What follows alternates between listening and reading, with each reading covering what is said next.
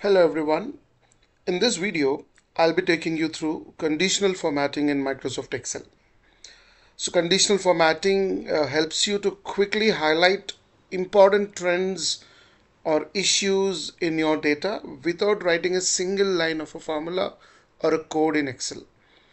So usually if I have to highlight some particular amount of data, let's say for example in the particular data sheet that you can see here in this video, let's say I wanted to highlight all the employees who are working in marketing department. So all those marketing department cells would be highlighted in a color which I would wanted. I wanted to maybe highlight this data in a red color, yellow color, blue color, whichever the color. So this kind of formatting of data based on the conditions.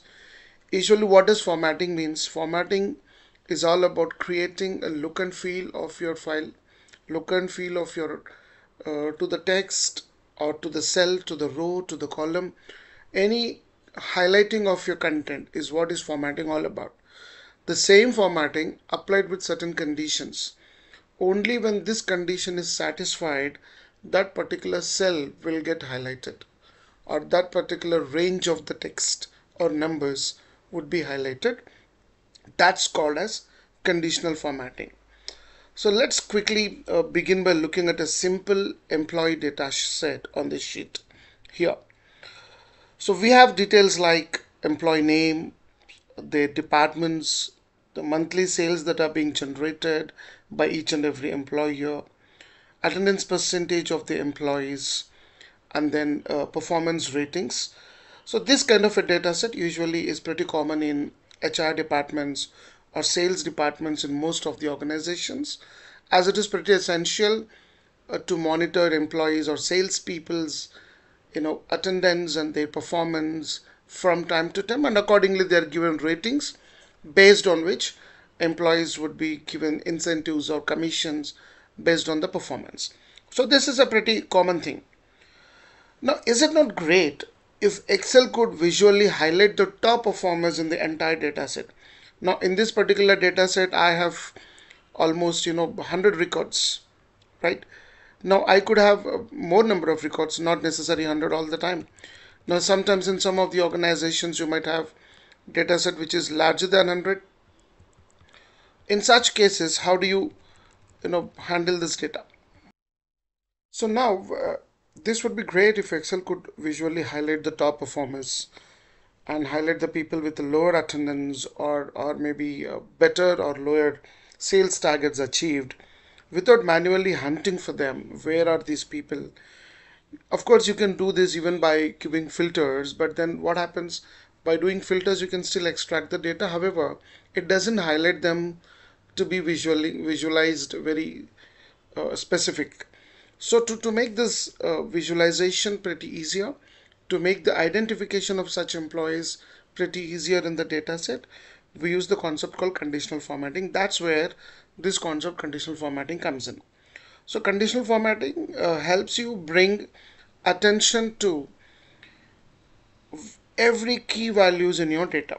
You can automatically give a color code to the cells or the range of cells based on the threshold values, based on the trends, and make your sheets much easier to read at one particular glance.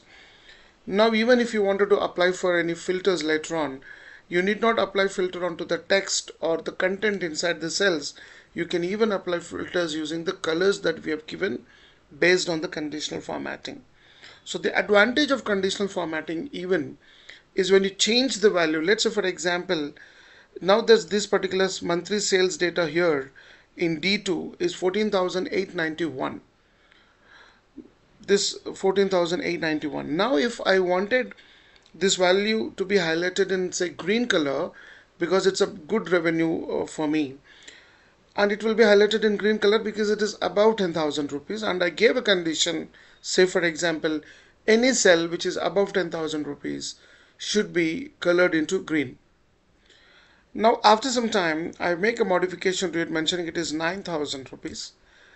In that case what happens, it will now get down to another color because it is no more above 10,000, which is why it will be considered as non-green, which means whichever the color you give to then lesser value below 10,000, it will take it as that particular color.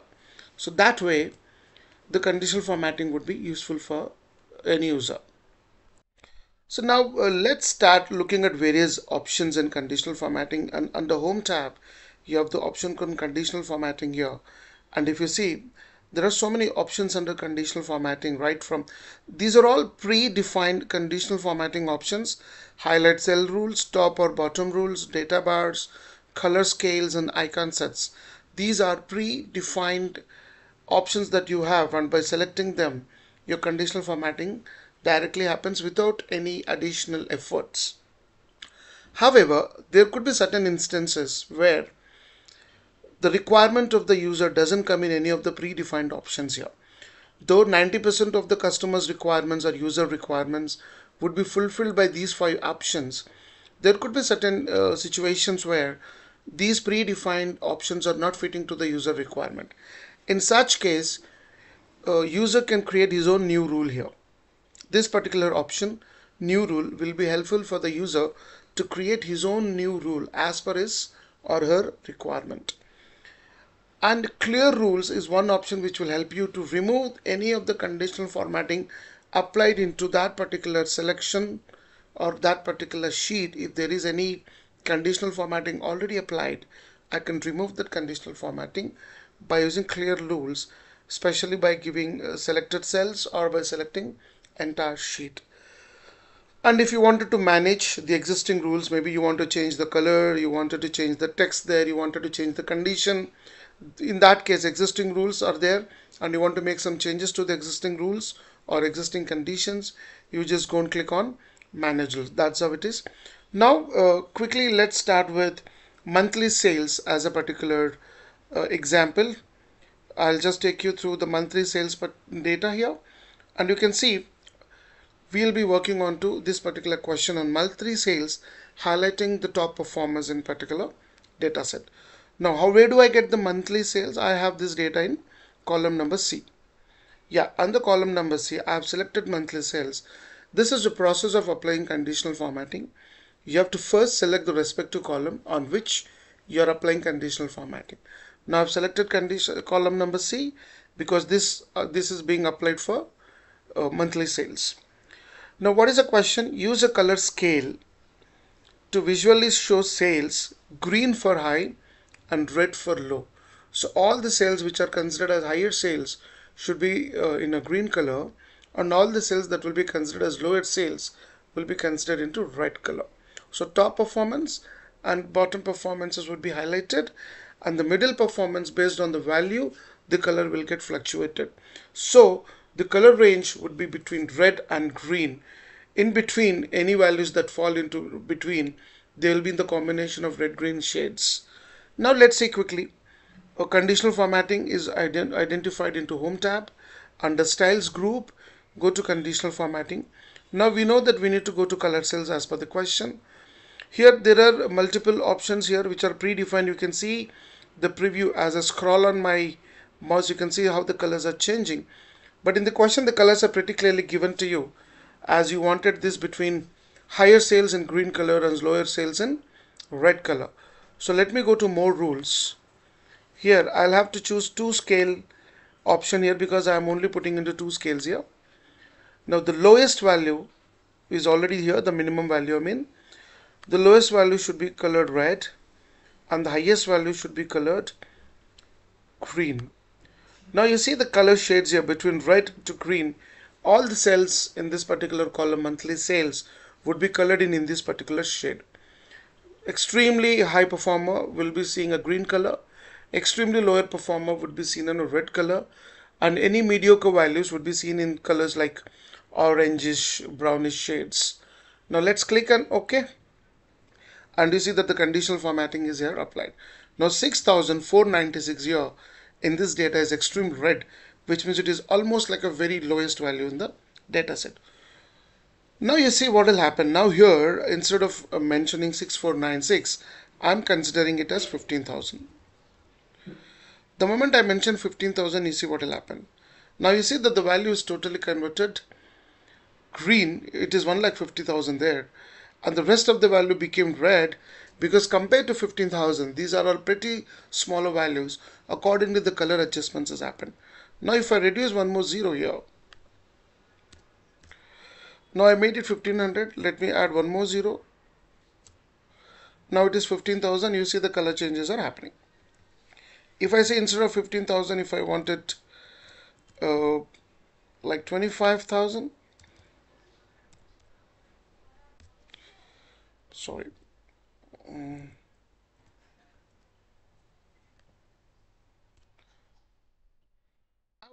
next question would be onto the attendance column. Now let me quickly choose the attendance column here. Column D, which is having attendance in the dataset, has been highlighted. Now to this column, what I have to do, flag any one below 90%. Use a less than rule with red fill to bring attention to the lower attendance. So what I have to do, I have to highlight all the attendance less than 90% into red color. As simple as that. So go to conditional formatting as usual. Highlight cells. We have the less than rule here under the highlight cells rule. Click on less than. Here what is a condition? Mention 90%, less than 90%, and that should be red fill. So I'll just go click here, fill color red, and then OK. Now you see that the red fill has been given onto the attendance column. This is how the fill color can be used based on the less than rules. Similar way, I'll go to the next question for the performance column E, where we'll try to understand applying icon sets to the performance ratings. What is the question? We need to apply icon sets. The top ratings, the top ratings get green icons. Medium ratings will get, medium performance will get orange, and lower will get red. So three color, I need to use either stars or arrows. Okay, I'll try to use arrows, and I'll give green icons to the top raters, and then for the medium performance I'll give orange color arrow, and I'll give red arrow for the lower performance. Alright, so click on performance rating column, go to conditional formatting. You have here icon sets here. Go to manage rules. Here I need to choose the arrows. Okay, I have arrows here. Red in the bottom arrow, green is a top arrow, upper arrow, orange is a horizontal arrow. Click onto this, and the values here can be as per your choice. Now let the values be remain same like this. As of now, it is mentioned in terms of percentage. If you wanted the ratings in terms of value, let's say all the values above 5, I'll just use number instead of percentage. All the ratings above more than or equals to, let's say 4, should be green. All of those which are above 3 to 4, between 3 to 4, would be mentioned as let's instead of that 2 to 2.5, 2.5 to 4 should be orange, and rest should be, let's say, red. I should make it number, so 2.5. Yeah, 2.5, I'll make 2.5, and all of those which are less than 2.5 will be given red. So I can choose whichever the shape I wanted here, and now I'll give a click on OK. Now you see that specific icons are highlighted here. Now anything lesser than 2.5 should be given a red. I don't see any value less than 2.5 here, so what I'll do, I'll randomly mention somewhere 2.4. Now you see that particular value is shown 2.2, let's say 2 as a 1.5. So as you change the value, the icons are getting automatically updated accordingly. Now if somebody says I don't wanted the number value to be here, I only wanted icons, that also we can do. Let's select performance rating, go to conditional formatting. Now that the conditional formatting is already applied to the column, if you wanted to make any changes to it, you have to go to manage rules. Click on manage rules. See, the conditional formatting is already there. You just select, go to edit rule, and here what you wanted, you don't wanted values to be present, only icon should be there. In such case, you can click on show icon only, then click OK. Now you see there are only icons, no values are present. That's how we can use icon sets rules from conditional formatting. And my last question of this video would be onto the department column, wherein it is very specifically mentioned. I need to highlight specific test wherever it is mentioned as IT department. So I'll click on the department column, go to conditional formatting, highlight text that contains, wherever there is IT, I need to highlight that into a different color. Now here in this question, no color is specifically mentioned, so I would choose my own. So go to custom format. I would like to go with blue color. I'll select blue, click on OK, and then OK. Now you see that the IT department is mentioned into blue color. This is how the conditional formatting can be used for different requirements of the user, and what conditions, what kind of a color highlighting has to happen to different kind of a data sets. You can do that, and based on this, whichever the color you have for a particular column or a particular data set, you can even apply filters by using these colors. So that's all for now. Thank you so much for watching this video.